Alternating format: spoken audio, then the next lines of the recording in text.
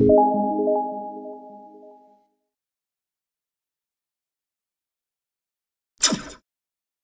everybody, let's go have a seat. I think we're gonna be ready to start. We don't wanna let people waiting too long here, right? Welcome everyone to 2022 WiSQ. My name is Patricia, and with the help of many of people here, we run, I would say, activities or better pro-activities of women in science at Queen's. First, I want to acknowledge that Queen's is situated in the traditional national and Haudenosaunee territory, and we are very grateful to be able to live, play, and learn here. Well, it has been almost 3 years since we have our last in-person discussion like that. I'm very excited. And perhaps many of us here are giving an extra gas or like pushing hard to get out of our comfortable zone and come back to the real, the normal now, right? And then I want to just give a minute and tap your back, and we're here. We are here together. And we're here to celebrate diversity, because being different, it's so beautiful, right? Being different make our life so much rich. And we learn so much when we are open to listen and we're willing to share our experiences. And this is very important. And although we label ourselves women in science at Queen's, I want to always remember that we are open to all genders, because independent of genders, we all have barriers to overcome. We all have issues, we all have things to celebrate. And although we are scientists, before we scientists, we are human. So again, this is open to any professional at any level. And finally, we say that we are in Queen's, but we have improved that people outside of Queen's University have contributed major for our success. So again, I want to say welcome and thank you for joining us. And now I'm gonna call for Dr. Philpott to introduce our very special speaker.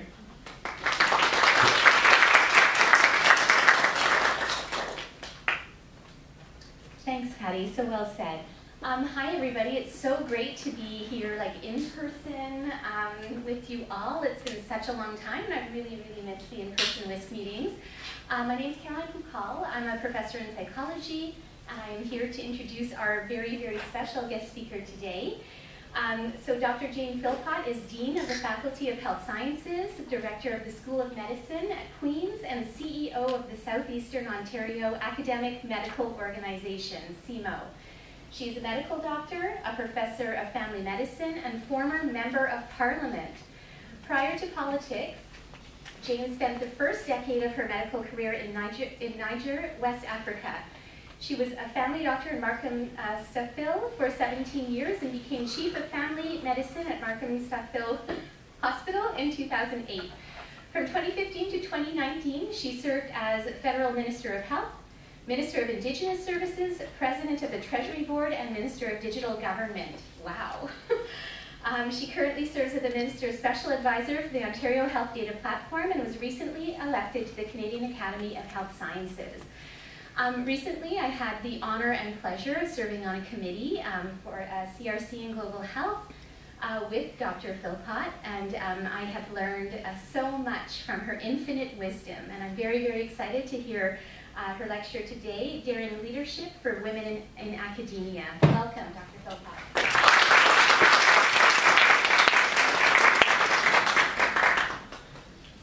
Thanks very much, Caroline. Hello, it's so nice to be here. I'm really happy as well to be able to be gathering in person and to be talking about women in science at Queen's. And thanks, Patty, for reminding us that it's not just about women, and it's not just about science, and it's not just about Queen's. But hopefully we'll touch on all of those to some measure throughout my time of conversation. I'm going to try not to talk for too long because I would really like to know what you want to talk about, what kind of conversation we could have. So if you came expecting a lecture, you're not getting really a formal lecture. You're getting a few of my thoughts on the topic of how we can be daring leaders as women in science and the allies of women in science. But as I say, just keep your minds going on some questions that arise from some of the things that I'm going to talk about, and I hope we can have some interactive time before you have to all get back to wherever you're off to next. And also by way of preface, I wanted to say that I'm going to start with sort of the evidence-based portion, which is a little bit depressing. So the first few comments will be on the negative, discouraging sign. Then I'm going to move more into experience-based comments, which will be hopefully more encouraging, because I think my experience as a woman in science is it has been more positive than what the evidence would suggest, and I think we all need to, as one says, lean into the positive experiences that many of us have had and figure out how that can be the norm for everyone, so that the evidence that shows where things are at will eventually move in the direction that seems a little bit more encouraging. So let's start with what the challenges are. I won't dwell on these because I think they're actually fairly well known, and as I say, we need to at some point move beyond them, but I think it's important to recognize where we're at. This is really great that all of you are here and interested in women in science, and particularly I'm going to talk about the academy writ large. So not just science, not just health sciences, but women in academics. And as you will know, because you look around this place, you'll know that if you look for the faculty across the country in Canada, women actually make up the majority of academic faculty. So that's good news. About 55% of faculty members in the country are women. But, and you won't be surprised to know that as you start to look at where those women are in the faculties and what ranks they have, that's where things start to get interesting. And you discover that when you look at assistant professors, it's just less than half. So 49.5% of assistant professors are women. Then you go to associate professors, 43% of associate professors are women. And then what happens when you get to full professors? It's about a quarter. Well, 29%, I could round it down to a quarter. But you can see, as is probably your experience as well, that while there are lots of women in faculty positions, they don't tend to have those more senior positions. And in fact, the reason that women make up the majority of faculty positions is they tend to be holding the much more junior positions, often non-tenure track, and often instructors positions. And so for those of you who are young and thinking about a career in academia, you don't necessarily get to always see those examples of women as full professors and taking leadership roles, including roles in decanal positions, for example. But of course, there are all kinds of other stats that one could look at in terms of the challenges that women face in academia.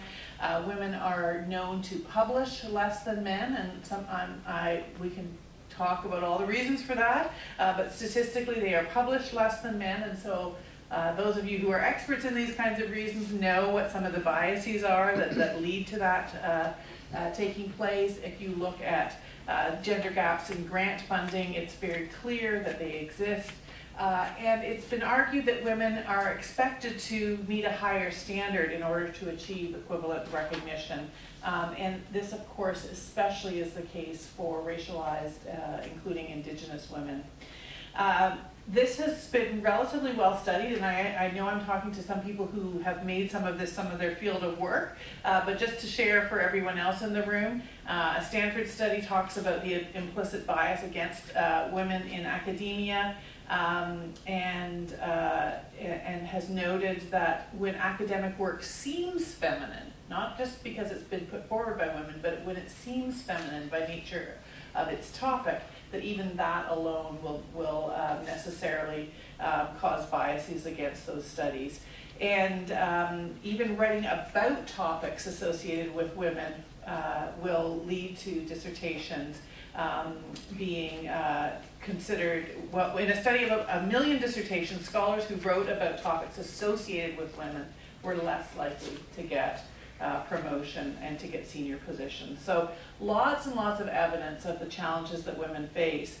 Of course, there are also, for those of you who are experiencing it and living it in real life, huge challenges on the personal lives of women in academia, and I don't need to tell many of you about that, but the reality is that hopefully some of you have experienced like me, that you have a shared partnership if you happen to have a male partner. But in many cases, the burden, heavy burden of work around the house, domestic activities and childcare still largely falls on the shoulders of women, and leading, of course, to excessive amounts of stress and less support for being able to balance the challenges of work and family. In the workplace, and I see this happen all the time, the kinds of roles that women are expected to take on are different. And they often tend to be the roles that are less beneficial for promotion, that are less likely to produce research, and women tend to be taking on different kinds of roles in the workplace that have lesser value in terms of academic capital or even social capital. And I won't touch in great detail on matters of harassment and discrimination, but it is well known that women disproportionately report hostility in the workplace, sexual harassment and discrimination, and perceive the academic climate to be unwelcoming. So this is certainly one of the challenges, experiences by women in academia, and we'll get into a little bit around some of the issues related to imposter syndrome, which is a reality for women, but not just women. I don't actually think imposter syndrome is as highly gendered as some might make out, but certainly other equity deserving groups as well who are underrepresented in academia have been known to downplay their achievements and therefore less likely to push themselves or put themselves forward for promotions, pay raises, etc. And I think that women have a larger experience in what I call the misfit syndrome. This is my version of the imposter syndrome, that women are less likely to feel that they fit in academic positions because they think differently and they don't necessarily feel safe to be their authentic selves. So that's a little bit of just a quick snapshot of some of the challenges that women in academia face, and I'm sure most of you could have written that list yourself and could have added to it considerably. But let's focus instead on what we can do about it, because that's what you're here for. You're here because you don't want to accept the way that things are. You want to see a different world for yourselves, for your peers, and for those who will come after us. And so here are a few thoughts and ideas of what I have experienced as I have made my way through an alternate path into academia and other positions of leadership. And so I would first of all say, know for sure what your strengths are. Even if you don't tell them to everybody else, recognize what your strengths are and say them to yourself. Write them down. Write down what you're good at, so that you will know as you walk into those meetings, as you walk into those lectures, if you're faced with times where you say, I'm not really sure whether I actually belong here, that you can be able to repeat back to yourself what you know you're good at. Because I know that every one of you in here has extraordinary strengths, some of them that aren't recognized by others and some that are, but you need to know what they are. And then you need to recognize that those strengths may not necessarily be the strengths that are perceived to be important in leadership or in academia, but they may be more important than you realize. We have all sorts of templates and models of who will be successful, and those templates and models about who will be successful are often based on people from a different ethnicity than you, from a different gender than you, from a different background than you, and it's time for us to challenge what kinds of characteristics it takes for someone to be successful.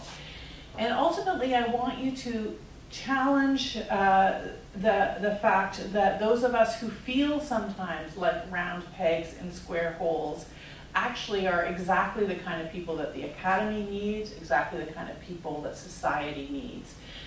And so just as you feel sometimes like an imposter in the particular academic situation that you might be in, writ large, many of us do feel inside like we don't belong. And I can tell you that this is a relatively recent revelation of mine, that I started to actually realize how often throughout my career I have felt like I didn't actually belong, that I was an outsider trying to make my way in an insider's world.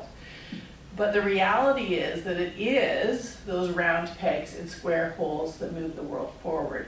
Some of you will know the famous Steve Jobs quote where he talks about celebrating the misfits, celebrating the people that don't belong, celebrating the people that believe that they can do something that nobody else has done, because that's exactly what it will take to drive society forward.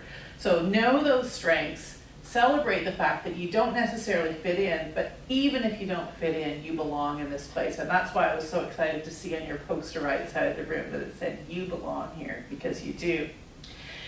Secondly, I would say, get ready for unexpected opportunities and make sure your eyes are open for those unexpected opportunities, because those are the ones that you need to be ready to jump on.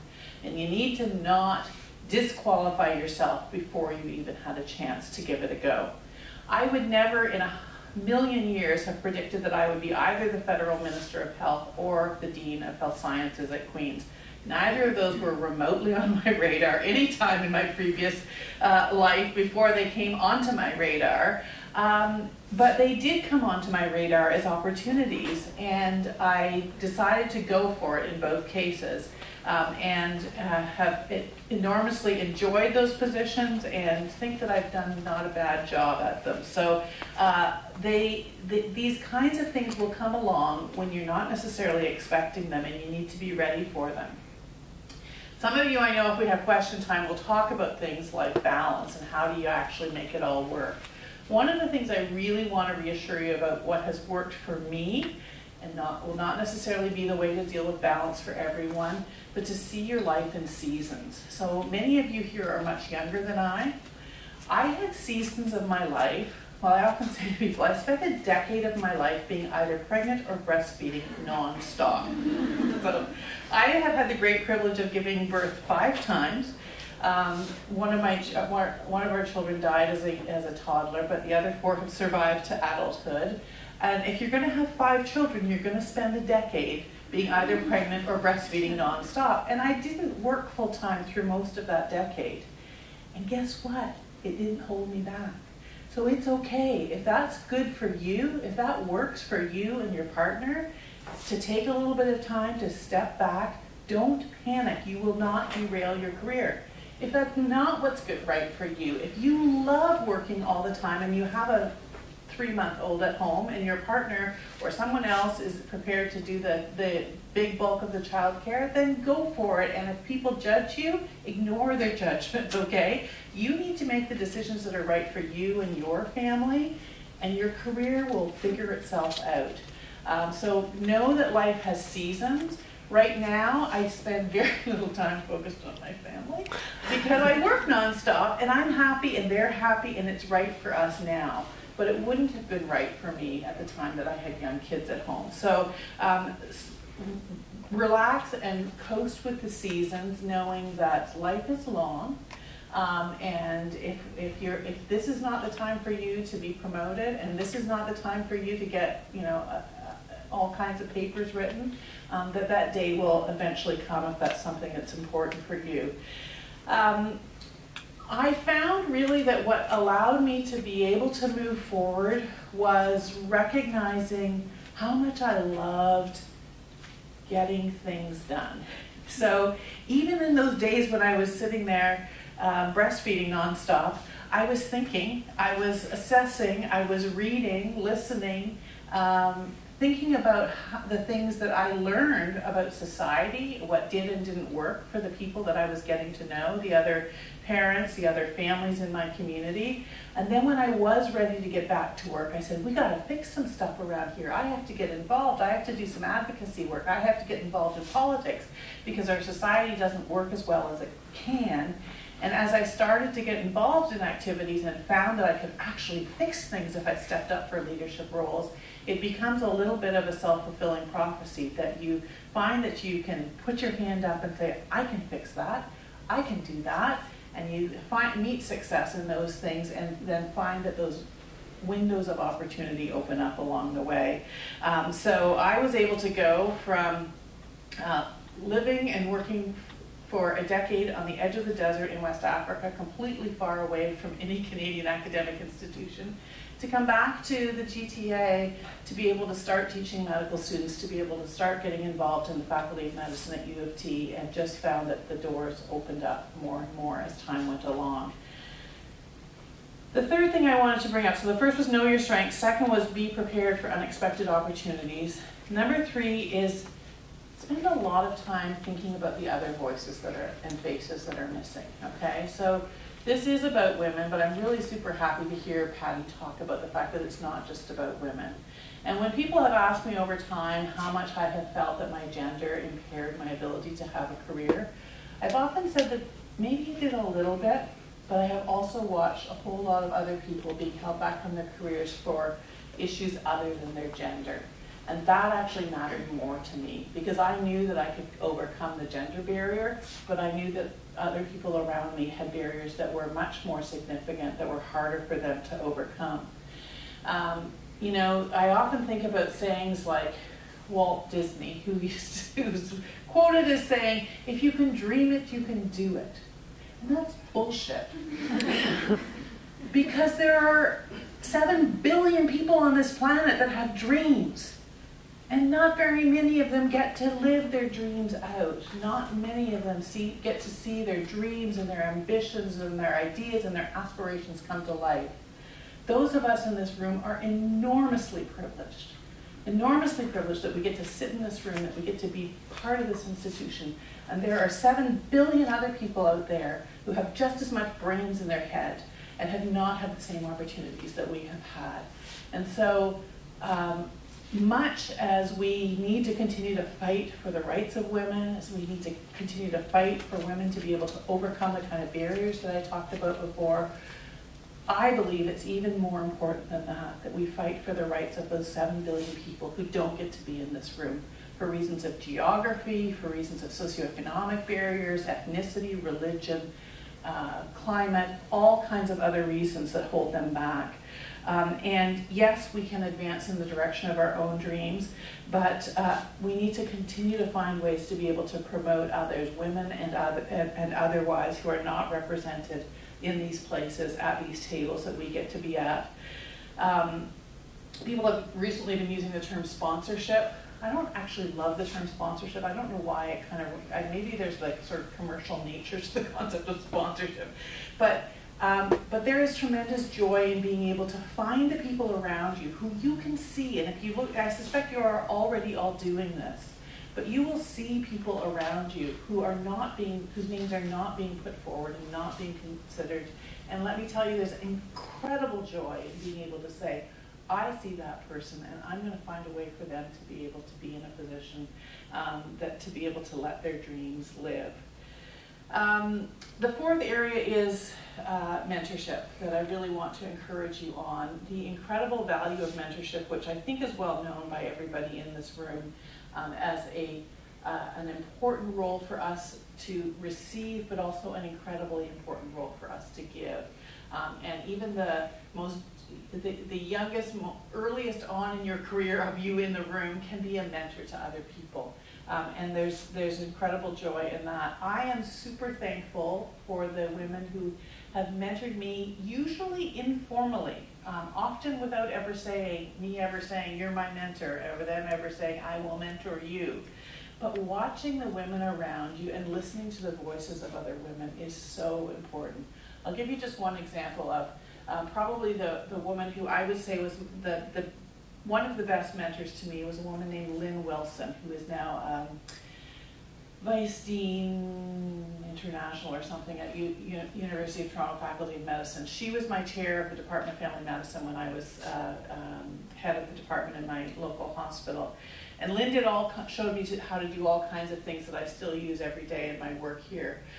But she was the person who said to me when I was an assistant professor, you need to get your application in for associate professor.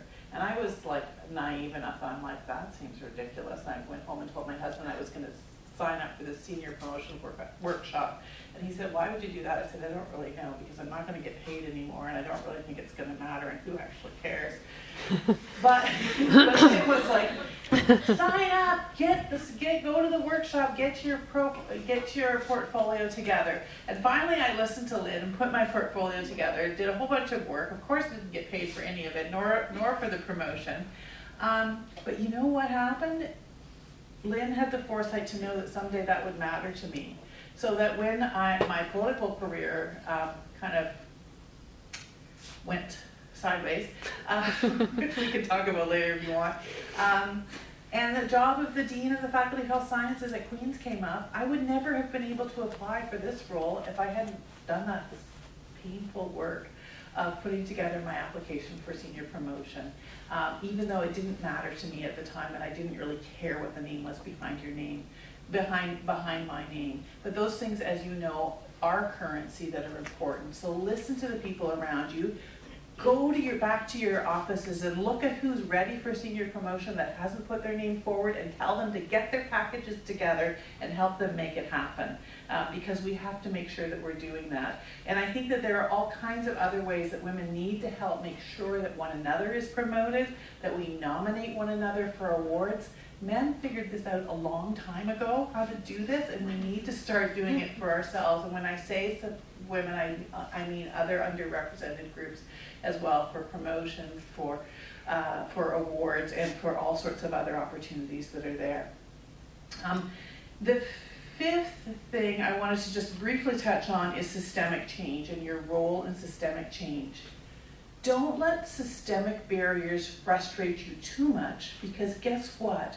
Systems and policies that get in the way can be changed. I am a fundamental believer in changing broken systems and changing barriers and changing rules. So if the rules aren't working for you, figure out who makes the rules, see if they will change the rules, and if they won't change the rules, then get yourself in their position and change the rules yourself. That's why I went into politics, was I said, the rules are messed up around here and they keep people from being able to be healthy. So who gets to make those rules? Oh, it's people in government? Well, then I'm going to get myself a job in government and I'm going to change some rules. And that's what I got to do in government, which was a very cool thing to do. But you can do that within your departments, within your centers that you work in, and within your faculties, to actually change the rules. And don't believe that the status quo has to remain the status quo. Make sure that you take on opportunities to change the policies, both the written and the unwritten ones, which are part of what gets in the way. The last thing I wanted to talk about was a little bit of characteristics and traits that I think women are particularly good at and that I think you should own and enjoy. One of those is determination. We have survived through our own determination to get things done. And men are good at this too, of course, but I think that one of the real marks of a daring leader is the determination to persevere. And I know that you're all capable of that. And let me just share with you a simple example of how I really enjoyed being able to have that spirit of determination. It was, and I'm not even watching my clock, so you guys will have to tell me. I'm already talking longer than I meant to. But anyway, the first cabinet meeting that I was at was on November the 4th, 2015. I don't know whether any of you follow politics, but it was the day that Justin Trudeau was sworn in as Prime Minister, and we all walked across the lawn at Rideau Hall. It was a beautiful day for November, and after that swearing in, we came back to the cabinet room. First time I went around the cabinet table. It was so exciting. And I, for some reason, was promised to bring Syrian refugees to Canada. If you remember the 2015 election campaign, one of the, I think the pivotal promises that we made was that we would bring 25,000 Syrian refugees to Canada by the end of the year. And we're sitting around that cabinet table, first time at a cabinet meeting. And the Prime Minister says, we're going to put together an ad hoc committee to be able to bring Syrian refugees to Canada. And he names the people that are on the committee, including John McCallum, who is the Minister of Citizenship and Immigration. And then he said, and the chair of the ad hoc committee on Syrian refugees will be Jane Philpott. And I'm like, pardon me? I said, first of all, I don't even know what a cabinet committee is. I definitely don't know how to chair one. But after that first initial shock, I was like, I can do this. I can figure it out because I've chaired committees before, and this is really important to me. And so I got this incredible opportunity to be able to say, the Prime Minister wants 25,000 Syrian refugees here by the end of the year. Like, we're gonna do it. So we turned the machinery of government, we cranked it up, we pulled people together, we worked almost nonstop, and basically turned over every possible rock of opportunity. And by December the 10th, 5 weeks later, the first plane load of Syrian refugees got to Canada, and we hit the 25,000 mark in February. So we were a little bit past our deadline, but that's the kind of determination that I think people recognize, that there's something about a determined woman that you do not want to get in the way of, and you do not want to say no. So own that, live it, let people know that if they give you a job, you're going to follow through, you're going to be reliable, you're going to not let anybody get in your way until you get the job done. Kind of on the contrary to that one, perhaps, but also beautifully matched with this, is the trait of humility, okay? That I think sometimes gets overemphasized in women. We kind of feel like we're supposed to be particularly humble. Sometimes that leads to a false humility, but a genuine, actual understanding of the fact that we are human, that we are fallible, that we are fragile, is actually okay. And what that allows us to do is to listen, which is a great secret recipe for success in leadership. To be able to listen to people well and to take seriously the things that you hear from them. And it's humility that allows us to do that kind of listening. The other thing that humility allows us to do is another secret weapon of leadership, and that is the humility that allows us to take on the small tasks. And I often like to emphasize this to people, is that leadership and success, whether it's in academia or anywhere else, is not all a thing of glory. There's crappy parts of every job. And we have to have the humility to recognize that. And some of you have heard me share this quote before, perhaps, because it's one of my very favorite things that Martin Luther King ever wrote about. He said, if it falls to your lot to be a street sweeper, then sweep streets like Michelangelo painted paintings, like Beethoven wrote symphonies, and like Shakespeare wrote poetry. Sweep streets so that all the world will have cause to say, here lived a great street sweeper who swept his job well. So I encourage you in the work that you do to recognize there will be crappy things that you're going to have to do. But just take joy in doing those things, because that's all a part of leadership, and people will see it, people will recognize it, and they will in turn do their part, which makes teams work. And the last thing I wanted to just say about characteristics that I think will serve you well, and that is courage. It takes an enormous amount of courage to be able to take your place, the place where you can get shit done. It takes courage to put your name in for a job that you think you probably won't get, but you sure aren't going to get it if you don't put your name in. And that's how I felt when I put my name in for Dean. I'm like, I'm pretty sure I'm not the kind of person they're looking for, but what the heck? I mean, that seems like a cool job. I could get so much done there. I could be able to help train the next generation of health professionals. So yeah, I'm going to put my name in, and darn if I didn't get the job. So those kinds of things, you really need to take those risks. Be prepared for the fact that there will be lots of failures. There'll be lots of disappointments along the way. But have courage. Step forward.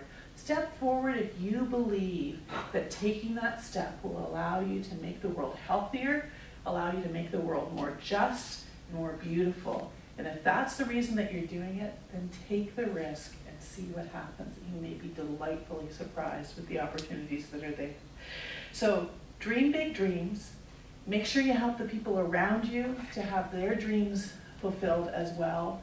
Have that dogged determination, and take risks, and you'll be amazed at what the world will allow you to do. So thank you very much, and if we have time left, I'll take questions.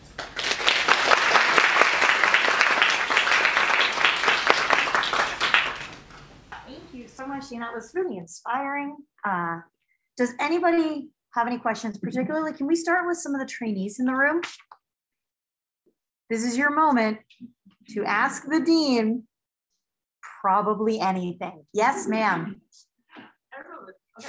So my question to you is, although the determination to get things done, how at the same time do you say no? Because I also feel like as women, we're always pressured to take on extra administration tasks, and how do you say no, it's not fitting a journey, we need someone else? That is a good question, and it's pretty hard to give kind of a blanket answer to that. A few tips that I have learned along the way are, number one, no is a complete sentence. So you don't need to explain. You can sometimes just say, nope. But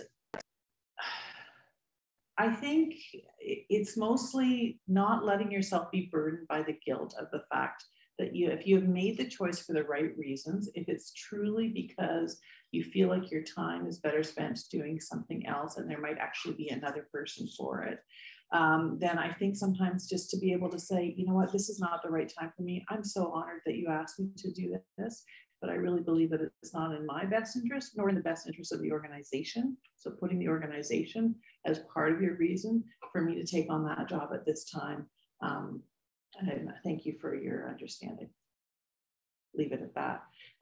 So I think, trying to make sure that you're thinking about the people around you, and don't take on guilt that you don't need to. Do we have any questions in the chat? Most of the people were asking if they could repeat the question. Yes. Sorry. I did put it in chat. You can actually open up the chat box. Oh, there we go. That would be really well. Perfect. We can absolutely repeat the question.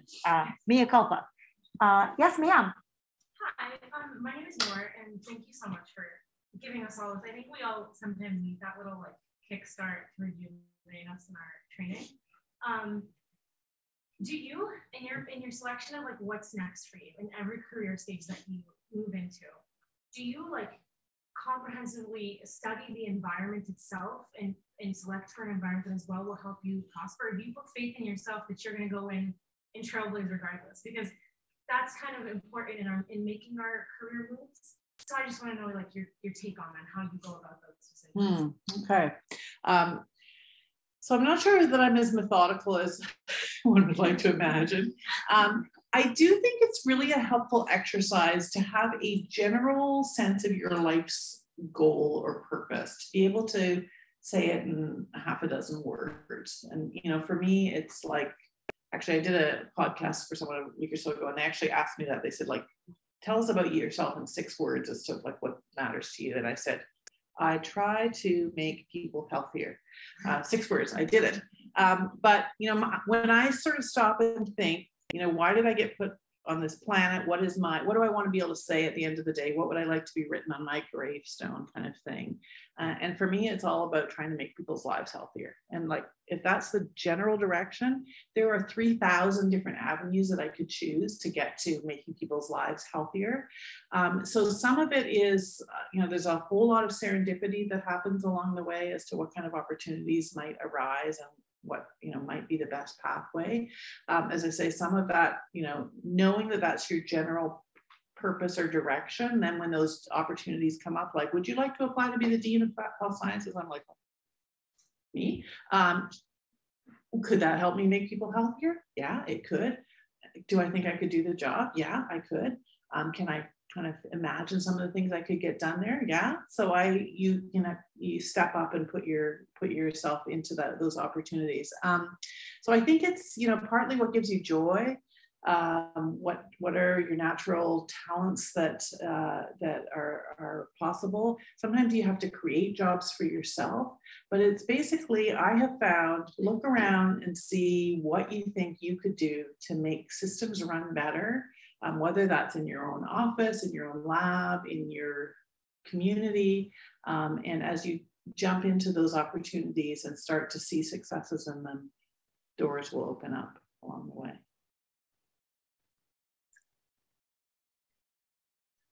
Oh, while we're waiting, Jane. Oh, Patty, no, okay. I was gonna say, I was really inspired by embracing the things that make us strong. And I wondered if you wanted to comment a little bit on sometimes how traits that are extremely valued in people who don't identify as women are then relabeled in people who identify as women, where leaders become bossy, for example. And if you have any thoughts on combating that and embracing maybe being more alpha, but not coming across as. That's a very good and challenging question. So I do think we need to sort of challenge the narrative about how things are defined differently for some, whether it's men and women or other kinds of places that we might be compared to. But I do really think that there is value in recognizing that even though you don't belong in a place, that you really have something to offer there, and that you're not going to let those attributes keep you from being able to share who you genuinely are. I think a really strong key to leadership is being your absolute authentic self, unapologetically being who you are. So I don't think you want to change who you are. I think you sometimes need to challenge the responses and even call it out when you see it, to say, if a man had said that, how would that have been perceived? That still happens all the time. I definitely saw it around the cabinet table that a woman would say something, and then like 5 minutes later, a man says it, and then suddenly it's a great idea. So that happens all the time. And you can actually say, that's what I just said 5 minutes ago. Sometimes it's sort of calling it out that will help people to be able to recognize that. But I think it's I think just owning the fact that you are different is a really positive thing to be able to say. I think differently than people around this table, and that will actually make our work better. And then when you're the one who's chairing the table or whatever role it might be, and you hear a voice that doesn't necessarily fit in, recognizing yourself to say, what she said is a little bit different, but we're not going to shoot that idea down because it's different. That's maybe exactly the idea that we need to consider. So that's where the sort of allyship piece, I think, really comes in. My question is I have two questions. The first one is very looking what Kim's saying about labels or being bossy, if you were just being like determined, right? It's when it comes for reference letters, and many of us here, for the next step in a career, you need a reference letter. And I have colleagues and that, I can't get my residence, I think the problem is in the reference letter. Who is giving my reference letter is instead to say, she's super scientifically, super good in science, but no, she's nice. So reference letters are not being appropriate rating for women compared to men, and I have come across with situations like that. You obviously have a good mentor with the person that put you forward for associate professor, but sometimes depends who you ask. The reference letter can change the route of your career. Right? Do you have any? I don't know that I have necessarily a great suggestion on that, but you're absolutely right that there's lots of evidence that the way people will describe women, even if it's intended to be positive, will be using different types of character traits. What I would encourage you to do, and I can tell you as someone who gets asked to write a lot of reference letters, that offer to do a draft for somebody. There's nothing wrong with drafting something up. And maybe get somebody who, think about how you would describe one of your male colleagues that you think is really successful, and use those exact kinds of terms that authentically are part of who you are. And so that can sometimes be a helpful way to be able to make sure that you are being labeled as not just nice, but incredibly intelligent and skillful and determined and all those things. Another question, you and Dr. Paul were happy to be in the important meeting. Do you think that we do a good job with CRC2 positions for women? There is room for improvement, in universities, not just schools? What do you think? Well, as you may be aware, in our last round of CRCs, we had the advantage that we had a federal order requiring us to be able to make sure that this latest round of CRCs was almost entirely women. That was because of a judicial ruling that in writ large in Canada, that there were not enough women in research chair positions, and Queen's was amongst the worst of them all. And so we had, I think this last round, we had 10 CRCs and at least 9 of them will be women, which is fantastic. But I think it's, you know, when I started off with just talking about how women in general are not promoted into positions. When I became dean at the Faculty of Health Sciences, I had 17 department heads, and guess how many were women? 16. Okay, 16 out of 7. No, sorry, I said that wrong. 16 were men. I had one woman, Lynn Costa, but it was the only woman department head in my whole faculty. So I'm like, how did that happen in 2020 that we have 16 out of 17 department heads are men? Now there are 4. So over time, it just takes a while to sort of make sure that women are being equally and fairly considered for these roles, whether it be research chairs or department heads or all sorts of other positions. Yes. I have a related question. So yes, I appreciate that there's movements like the CRC and others promote women to sort of help bridge that gender gap. But then you have these comments that people say like, oh, they only got the job because they're a woman, and now they're only giving these jobs to women. So, you know, I know that we have had to have very thick skin, but at some point, like, how do you respond to things like that, or how do you make them sort of slide off your shoulders so that they don't get in the stick? Yeah, I think it'll probably be a long time before those kinds of accusations are not there about the merit of people's positions. I mean, I think sometimes you can use the evidence to show that that the merit is equal. And I mean, we have led as unbiased as possible of a process for our searches in the faculty since I've been dean, and I think we've hired roughly equal numbers of women and men, and so that will take some time. I haven't necessarily said, gone out and said you have to hire all women, and then people start to see that you actually are choosing people on the basis of merit. Then I think that builds some credibility. But the reality is, so I often think about this in terms of things like our in our admissions processes to get into medical school, for example, we have 6,000 applicants for 100 positions. Okay, like that's ridiculous.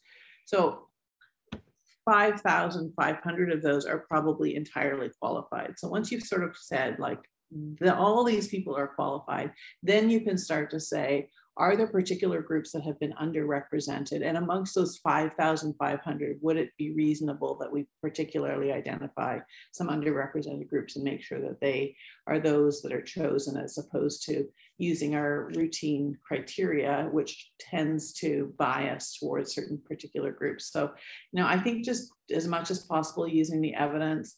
And I do think at some point you do have to also say, you know what, I know in my gut that we led a fair process, and this woman got this position because they were the best candidate. I think in the CRC thing, we've got this opportunity where we're able to do some affirmative action, which is, as I say, completely defensible, but because it was determined by the law that we had to. But yeah, after a while, you do just have to be like, let it roll off your skin.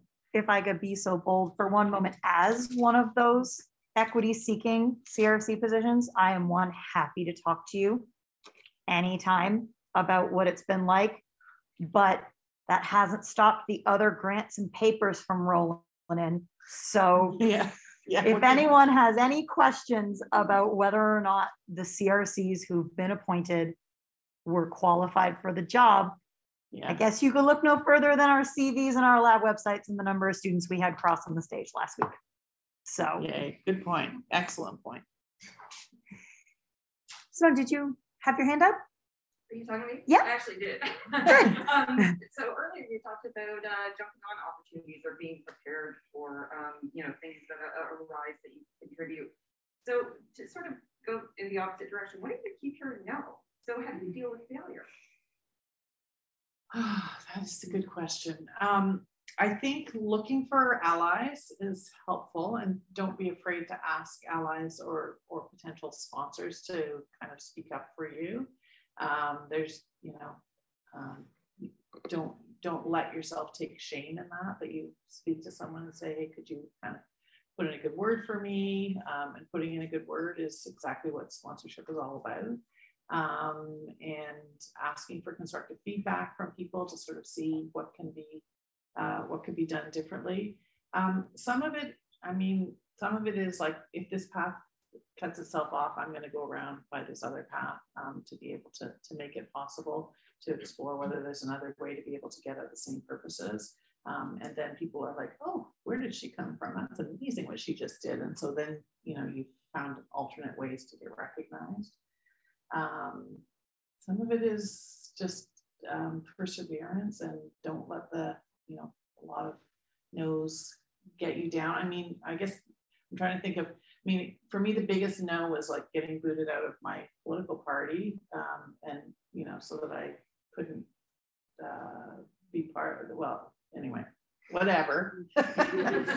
I stepped down from cabinet and then got booted out of my party, which was a fairly big no, but I'm like, you know what? I want to make the world healthier. I want to bring equity to health systems. So you're not going to let me do that as a minister in cabinet, then I'm going to go out there and find something else. So I think there are often other ways to be able to get at the same thing. And that's why I say just kind of knowing, like, what is your general life purpose? What do you want to be able to say when you look back on your life that you actually got done? And there are many, many ways to be able to get to that place. We have a question in the chat. How do you push for systemic change that may not be popular? That's a good one. Yeah, I'd be curious as to what the specific situation is. So there are a few just general tips are building the case, building in particular the business case, which it's amazing how often doing the right thing is actually the smarter thing from a sort of business point of view, and convincing people that it makes more sense. Coming to the table with a solution and a path for how to get there. So, when you're in the position, whether it's a dean or whatever other role you might be in, or a member of parliament, people, the number of people who come to your office and sort of say, this A, B, C, D, E, and F are all wrong and it's not working for me. And then I'd be like, okay, so where's your solution? So if you make sure that when you sense a need for a systemic barriers, come to the table of whoever gets to change those rules with a solution and a path to get to that solution as much as possible. That will open the doors for you. So pointing out problems is really not particularly helpful, because probably the person you're pointing out the problems to is generally aware of them, not always. But seeing that, this is a problem, here's why it's not working for us, here's why it's not in the institution's best interest to be able to let this problem perpetuate, and here's my solution for how we can fix it. And actually, it's going to cost us less money and give us more outcomes. So really doing your homework to be as prepared as possible, I would say, it would be how to hopefully be able to get things done. And as I say, if the system is not changing and the rule makers don't want to change the rules, then make yourself the rule maker. Figure out how you get yourself in that position. Yes, ma'am. Sorry, just following up on that last comment when you were speaking. And first, thank you for a really motivational talk. I did my postdoctoral training in Germany. And in Germany, it's often that people with PhDs run for political office. And in Canada, when I saw this on their signs and I asked them the question, they said, well, who runs for political office in Canada? And I said, I don't know, lawyers, economists. And they said, that makes zero sense, because we're putting people up for office that are trained to think critically. So I just want to know if you have a comment on why scientists in Canada, why academics in Canada don't get involved in politics more. I'm so happy that you brought that up, and let's change it, okay? In this room, I want to make sure that several of you consider a career in politics, because you're absolutely right. We need more scientists writ large, academics, critical thinkers in government, people that aren't afraid to voice unpopular opinions, that aren't afraid to be able to speak the truth, that will not follow along partisan ideological lines, that will say, oh no, actually this is what the evidence shows. It would enormously transform politics. So why is it? I don't know entirely. I think sometimes it's a salary thing. Like, you make a decent salary in government, but you don't make great money. And so, for people that are physicians, for example, a lot of them don't want to go into politics because lots of people like to make money. So people, you have to be motivated and not worry about sort of what the salary is going to be. I would say comparing academic salaries in PhD salaries to government salaries are probably not that different. So that may not necessarily, I think it's just habit, it's culture. So let's change it. I think it's a fantastic idea. So go for it. If we could quickly, we'll end with one more question from the chat on how you manage burnout when pushing yourself to persevere in the face of challenges that get in the way of your goals. Two things on that. One is just, I think people generally know what they should be doing in the way of self-care, and sort of unashamedly, following through on what you need to do. And in the line of just sort of saying no, to sort of say, I need to make sure I get a holiday. These are my limits. This is the amount of sleep I need to get. This is the amount of time I need to have with my family, or else I will be dysfunctional around here. So I think there's all that self-care stuff. But the other thing I would say is, I think a lot of burnout comes from that sort of sense of helplessness and sense of lack of control of your surroundings. And so I think it really depends what the roots of the burnout are. But if the burnout is partly related to the fact that I'm kind of banging my head against a wall, and these systems are not working for me, I have found that it's highly preventative of burnout to be able to go out there and find small things that can be fixed in the circumstances around you. And that is so protective of being able to, and because it makes you happy.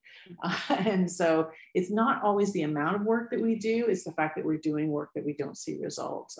And so I think just finding ways to be able to do something that will make the circumstances better, not just for yourself, but for everybody around you, will really build your resilience and protect you from burnout. Well, with that, does everyone want to join me in thanking Dr. Philpott?